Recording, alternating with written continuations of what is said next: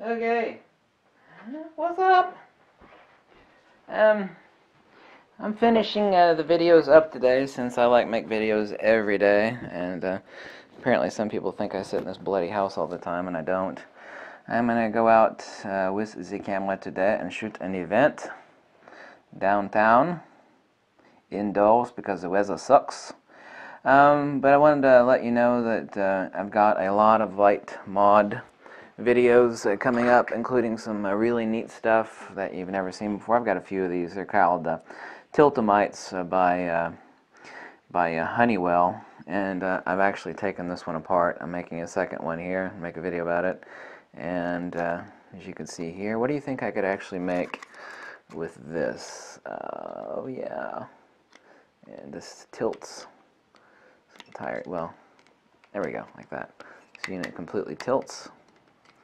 Look, there's a nice hollow space in there that I could actually drop fiber optics out of and point at the dish and use it as a macro reflector or a close-in portraiture ring light. Although it's technically not a ring light, it'd be like a beauty dish, but stuff like that. Nobody wants these things. These are like $2 on eBay. You know, light is light is light. It don't matter if it's from the 1930s and 20s and 40s. Light is light is light is light is light. It doesn't matter if it's film or digital. Light is light is light. So stuff like this is abundantly useful. Nobody looks at this old crap, especially in digital photography, and they should. Not just stuff like this, but not this thing particularly, but I mean stuff like this. I mean, look, it folds down, is completely collapsible. I can drop fiber optics, modern technology, and combine it with an old jobby like this and make some really neat crap.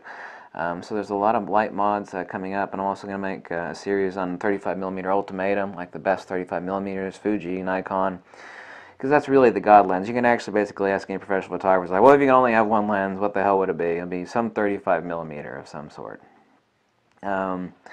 Also, going to be making some videos that everybody's requested on lenses that have the best micro contrast, because there are a lot of film shooters out there and a lot of shooters that do black and white stuff. They drop it in as black and white in Photoshop or Lightroom later, and if you don't have the micro contrast there to begin with, the intertonal transmission from the good lens, then that's an issue. Then the black and white pictures, even if you've done your best job and best illumination, ain't good, and that is where a lens with awesome micro contrast comes into place. I'm making videos about that. And also let me know, I've got a list of just like a bazillion videos to make, and recently some other YouTube photographers have been making fun of me for making so many videos, and I don't know why that's an issue. I mean, what do you want me to do? Not be helpful, or you're actually complaining about me making too many videos? Okay, gee, I'll just give it up with that nonsense. I not meaning you. I mean these other people that are complaining. Like he makes too many videos per day. Yeah, I got low budget videos, but at least they're logical and informative little tidbits. Sometimes I ramble on, but I guess none of us are perfect, right? Deal with it. So 35mm ultimatum on lenses, and lenses and another video on the micro contrast here very soon, and talk about stuff like happy accidents versus making photos, and what really defines your ability. Instead of being a slave to the light, that you're actually the master of the, I shouldn't say slave versus, actually these terms are still bandied about in photography, but you shouldn't say them because they're not political. It only applies to photography. You talk about being a slave to the light instead of mastering the light. Sometimes people are just way too politically correct. They're talking about light here, nothing else.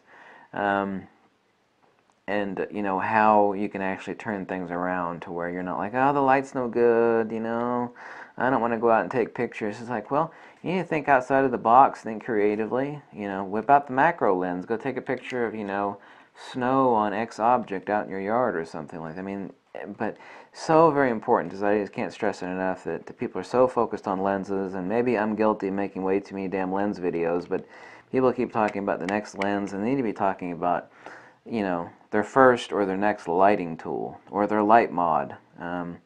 I feel like I haven't even made that many light mod videos, and I've already got like 4 times as many light mod videos on YouTube than anybody else does, way over 4 times as much. It's like, I just started making light mod videos.